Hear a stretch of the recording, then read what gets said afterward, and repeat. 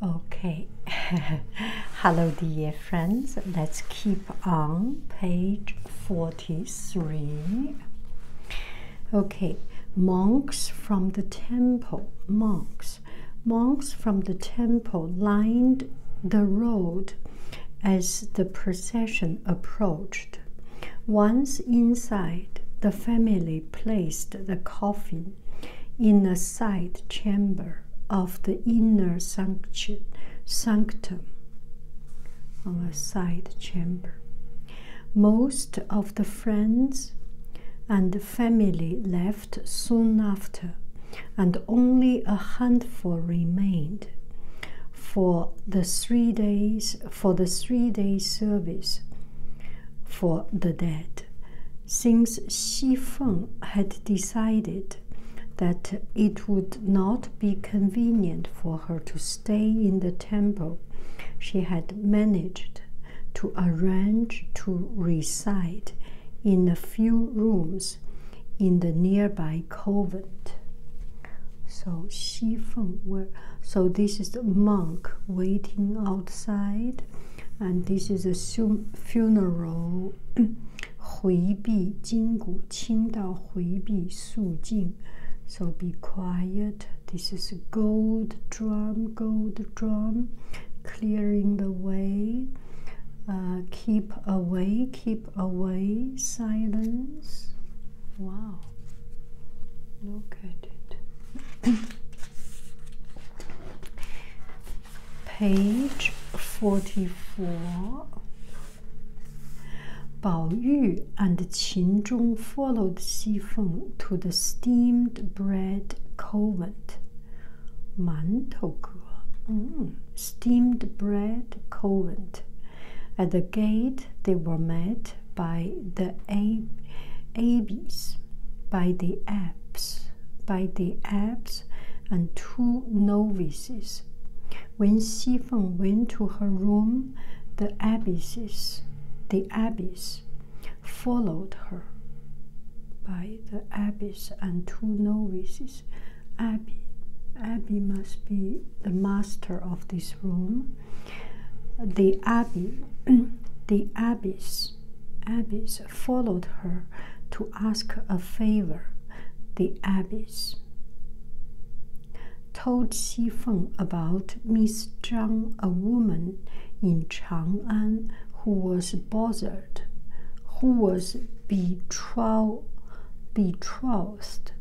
to the former city inspector's son. Betrothed to the former city inspector's son. Lord Zhang had suddenly decided to cancel the engagement and find his daughter a better match, but the former inspector refused to give back the dowry and wedding gifts, and then went to see a local judge. The abbess asked Xi Feng to write to the governor of Chang'an so that he could persuade the former inspector to forget the court case. Xi Feng agreed, but only on the condition that the Zhang family paid her 3,000 silver teal.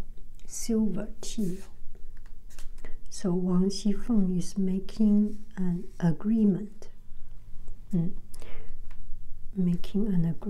Meanwhile, Bao Yu was wandering through a dark room when he stumbled across the untwined bodies of Qin Zhong and one of the novices.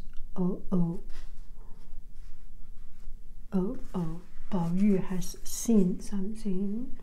Qin Zhong and one of the novices. The novice turned bright red in her shame and embarrassment, and they quickly run away. Ooh, that is kind of a disgrace. When Jia Zheng's birthday arrived, eunuch Jia arrived at the mansion with a decree for him. This must be Jia Zheng. Eunuch Jia arrived, ordering him to come to the court to hear news about Yuan Chun.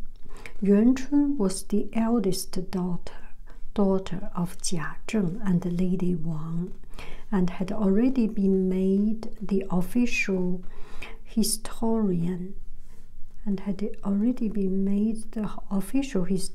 since she was bright, devoted, and upright. Jia Zheng was now given the news that she was to be made the chief secretary of the Phoenix Palace, and given the title of worth and virtues consort. 德值得顺. Only Bao Yu did not join the excitement and celebration.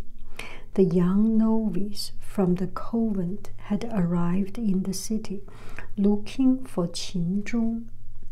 The young novice looking for Qin Zhong. When he learned what had happened, Qin Zhong's father became so angry that he collapsed into a sudden illness and died. Bao Yu and Qin Zhong was filled with grief and remorse, and he too fell ill.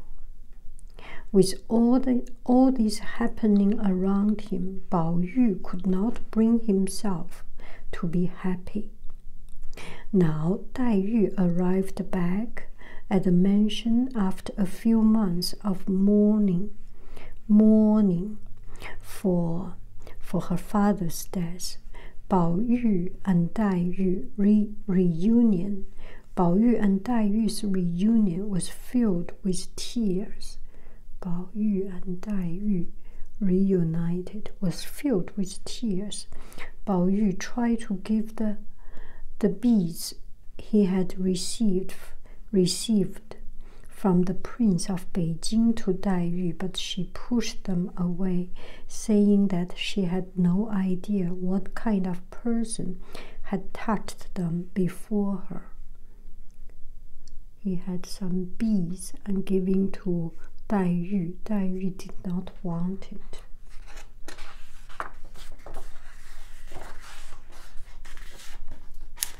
Page 46. Jia Lian had just finished eating when Jia Rong and Jia Qiang entered his room to discuss the idea of building a new court in the Rong mansion for Yuan Chun's visit to see her family. They think of maybe they are discussing about, no, this is not, this is Jia Dai Yu. Okay. Qin Zhong showed no sign of recovery. This must be Qin Zhong. But Bao Yu visited him. He found his friend looking pale and ghostly. With his eyes squeezed shut and his breath deep and raspy, Bao Yu called out, "My dearest brother, your friend Bao Yu is here." Qin Zhong's spirit heard Bao Yu, yet the ghosts guarding him would not let his spirit return to his body to speak with his friends, and instead dragged his spirit away. Bao Yu went to see his friend Qin Zhong, and this must be the evil spirit took Qin Zhong away.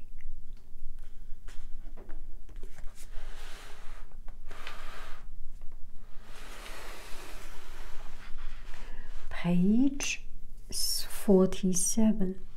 When the court of Yuanchun had been built, Jia Zheng showed his cultured companions around. They planned to make some couplets with names for each place, which Yuanchun could then decide upon when she visited them. At the same time, Bao Yu ran into the new garden to play, and soon found he was forced to join his father and the other men on their walk. Bao Yu was playing in this new built courtyard and garden, and he found he met with his father and friends, so he had to join them. After walking down a long winding path, they came across a white rock which looked as smooth as a mirror. Is that this one? Jia Zheng asked his cultured companions if they could think of a name for the place. However, they soon realized that he really only wanted to hear Bao Yu's answer. They asked the dad, Jia Zheng was asking this and that, but actually Jia Zheng only wanted to hear Bao Yu's answer. So they only made a few feeble suggestions. When his father asked him his opinion, Bao Yu said, "There is a line from an old poem that goes, 'A winding path leads to a secluded retreat,' 曲径通幽. That would fit perfectly here." The men all agreed with his idea, yet Jia Zheng was not impressed. "My son is only showing himself up by mentioning the only poem he can remember. Do not pay him any attention." 曲径通幽, page 48.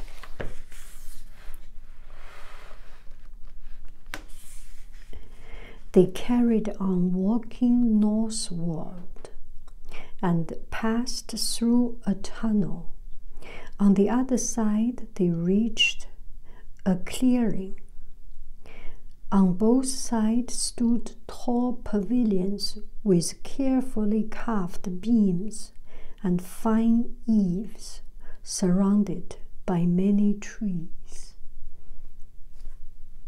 So they went, and see carefully carved beams and fine eaves. That's so beautiful.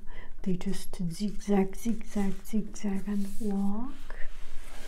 Page 49. They then followed a snow-white stream which flowed into a small lake. Above the mist rising from the lake stretched a huge stone bridge that was decorated with great stone beasts.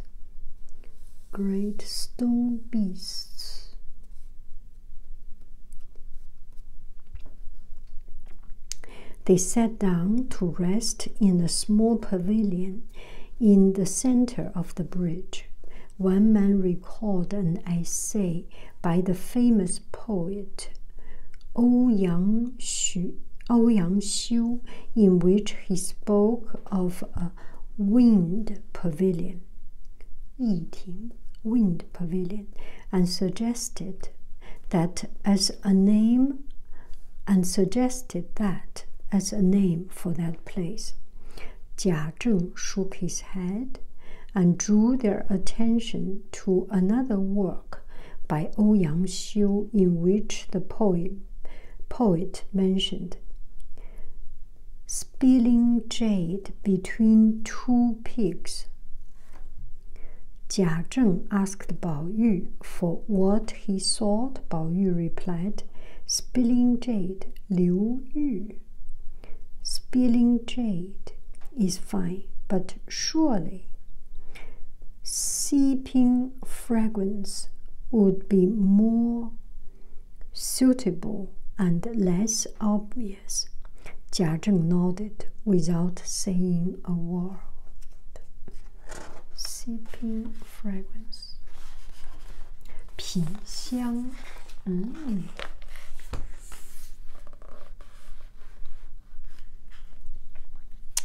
Page 50. Once they had crossed the bridge, the men approached a number of large with whitewashed walls, surrounded by green bamboo. Jia Zheng said that life would be perfect if one could sit and study at one of the windows here on a moonlit night. He then looked at Bao Yu, waiting for a suggestion for an appropriate name, but his son only looked at his feet. The men began to make their suggestions, but none of them seemed quite right to Jia Zheng. Finally, he turned to his son and asked which name he preferred. None of them are suitable for such a place, Bao Yu said. Jia Zheng sneered and asked him why he saw that. This place is sure to be the first stop for our important guest. Therefore, perhaps we should call it Where the Phoenix Align. Feng. Where the Phoenix aligns. The men all agreed that this was an excellent choice. Feng.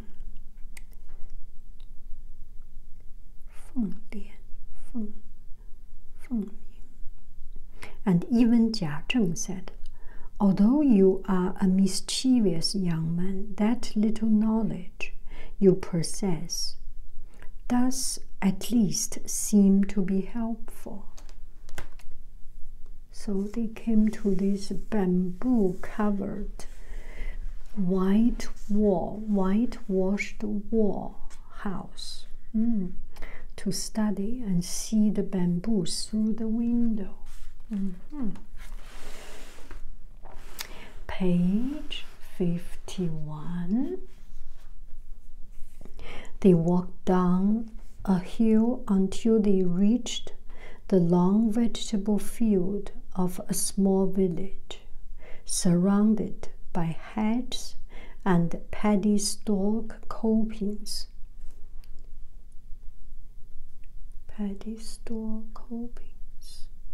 Yet, when one of the men suggested that it could be named Apricot Village, Xingcun, Bao Yu could not hold back his contempt. That is too vulgar a name, he said. However, there is a line in the Tang Dynasty poem which talks of a wicker gate by a steam suite with paddy. We should call this place Paddy Sweet Cottage. Paddy Sweet Cottage. The man began to applaud, but Jia Zheng shouted at his son, "Do you really think you have memorized enough old poem to act so contemptuously in front of your elders?"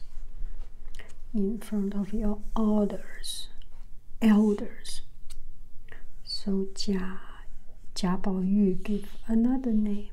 That's so beautiful.